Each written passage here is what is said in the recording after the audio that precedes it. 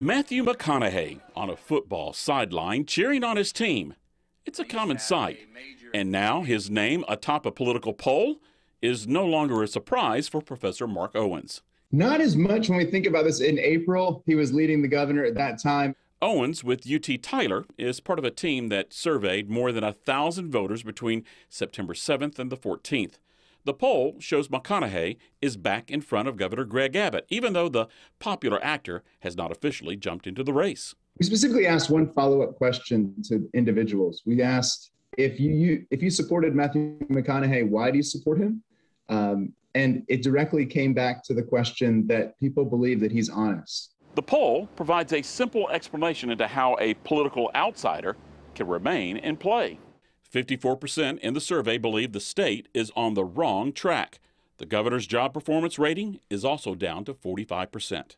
Well, one of the things about third-party candidates and celebrity candidates is we love them in theory. They're great. They're fun. We think they're going to be the same kind of character that they play in the movies. And then we realize they're not. Political analyst Brian Smith with St. Edward's University noted McConaughey also does better in a head-to-head race with Abbott than Democrat Beto O'Rourke, who's also considering a run for governor. This is the problem that O'Rourke has. He has a very, very high floor, meaning there's a lot of people that like him, but a low ceiling. He's proven twice that he's not able to expand his electoral base.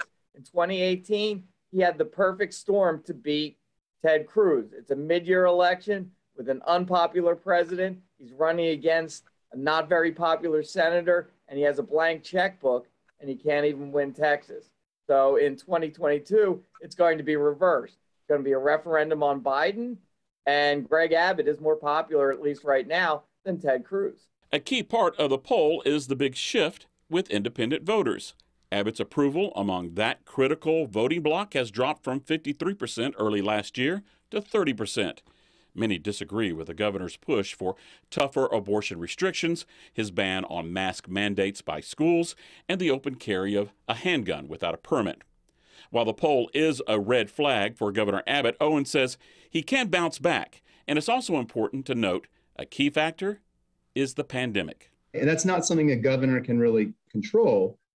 And yet it's something that we think, and he can talk about rules that he's trying to navigate these questions, right? Whether we should be required to wear masks in schools or not, right? These are questions that most governors don't have to answer.